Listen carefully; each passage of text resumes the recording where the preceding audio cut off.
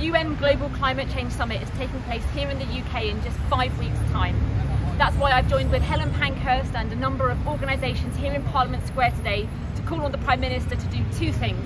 First of all, to make sure that he works with other countries around the world to keep global warming under 1.5 degrees.